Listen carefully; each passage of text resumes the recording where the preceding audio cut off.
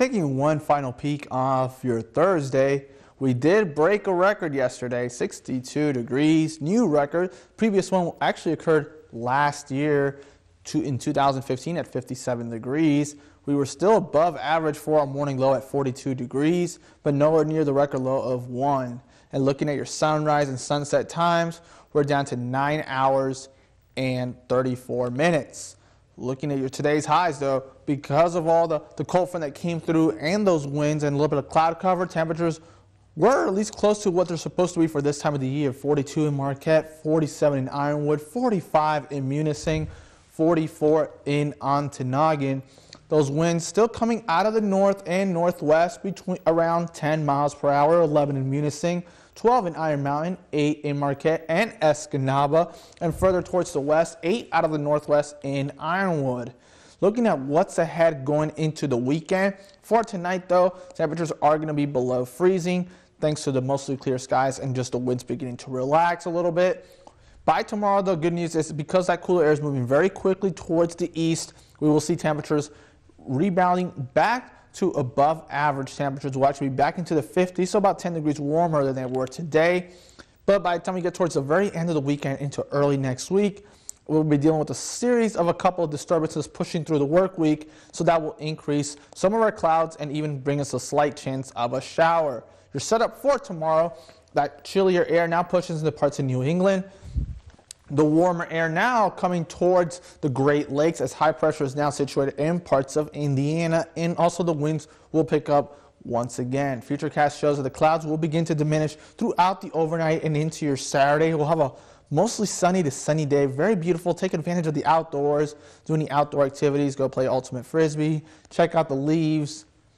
Take advantage of, especially with these warm temperatures we've been seeing for the majority of the month of November. Going into Sunday, it'll be about the same pretty much. So good, second straight weekend with good weather. And by the time we get to your late Sunday, though, we will begin to notice an increase in the cloud cover, and that's going to be the beginning of things to come when it comes to these couple of quick moving disturbances pushing through the state. We'll have a mixture of sunny clouds with maybe a 10 to 20% chance of rain, and that really all begins starting on Monday. For tonight, though, 28 degrees. We're going to have that cold air just hanging on just for tonight, so do bundle up if you are going to do any outdoor activities late tonight or into early tomorrow morning. By the time and those winds are already beginning to shift by tonight out of the west. By tomorrow, they will take more of a southwesterly approach at 10 to 15 miles per hour. We're going to warm up about 10 degrees from where they were today, hovering those low to mid 50s, 52 in Houghton, 52 in Crystal Falls. As you can see throughout the majority of the map, 52 is the magic number. The only exception is in Munising at 53 degrees. And as you can see, going into your day plan a little more closely into your Saturday, sunrise will occur at 7:49 a.m. We're going to be waking up in those upper 20s, but bouncing back into the 50s. And by the time we get to tomorrow evening, because we're going to still deal with a little bit of those winds, those temperatures are not going to fall too much. So we'll be actually above average tomorrow night. So it'll be about a lot more milder, hovering close to the 40-degree mark.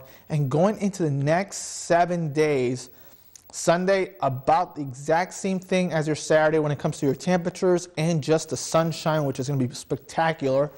By the time we go into your Monday and until Thursday, we'll have a mixture of sun and clouds just because of some quick moving disturbances pushing through. Tuesday will really be the best day out of those 4 days where we'll have that rain chance. But temperatures are going to be slightly cooler than they were throughout the weekend, as they're going to be around the 50-degree mark.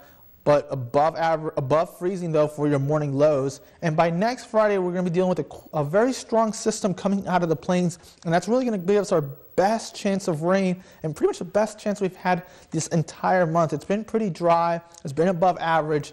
We do need some rain here, and Friday's looking to be that soggy day.